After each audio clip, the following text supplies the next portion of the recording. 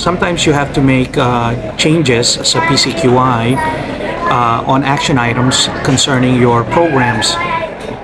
Maybe they're non-existing or lacking necessary procedures. So you're going to take it upon yourself to basically make some changes.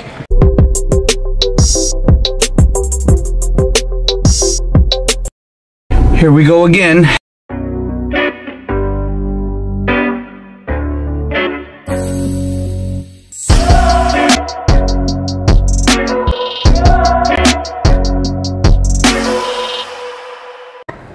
Hello again, PCQIs, and in this segment we're going to be discussing proactivity versus reactivity communication. In this scenario, we have recommended some changes and implementation on a PFL, Program Policy Procedures or Forms for Records, or a lessons for our training materials. So in this segment, we're going to be talking about submitting these through the team and the things that we need to take a look at as a pushback as well. So sometimes you have to make changes as a PCQI on action items concerning your programs. Maybe they're non-existing or lacking necessary procedures.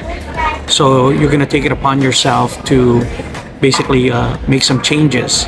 Now, very be mindful for the fact that you need to communicate this with the rest of the team, especially with senior management. So if they don't know your intention, you're going to get a lot of pushback, maybe a budget call, if it's part of that budget or expending budget for that month or that season or that quarter and whatnot. So be prepared for that, okay? And also keep in mind that the other part of the team needs to be part of the process. So you need to get them involved in every aspect of the action items. Now, you're going to have somebody in your team, you're going to feel like they don't really look at emails or communicate all of these things. They just basically, get on an email and fire off some justification kind of, you always have that pushback from this particular person all the time, and it becomes normal. So you need to basically adjust your preparation of how you present those so the issue doesn't come up as fast, right? So they can basically have a voice, even though you feel that they're not listening, okay? But they still are part of the team. So before creating or recreating, a discussion with the team should be first. So, present your ideas, then, have a meeting for clarification with the team. And then anything that you created, have it reviewed with the team as well prior to approval and implementation. Now, one of the tools for this is a Gantt chart, which is perfect for tracking these type of developmental changes or any other project management software that you're using. And there's plenty of them out there.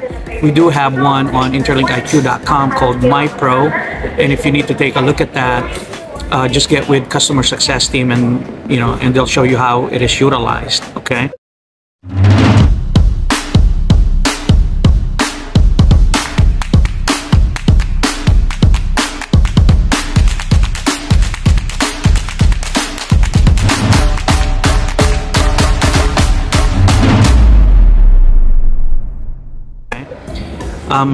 Now, as a PCQI, be prepared to be questions, for your intentions, for developing, changing, and implementation.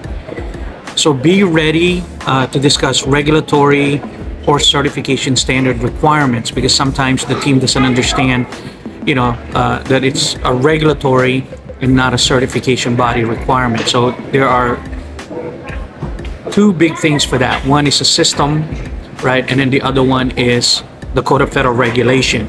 So prior to moving forward, have everyone informed, call for clarification discussion, document all changes and all of their justification. Then you finally execute your action items.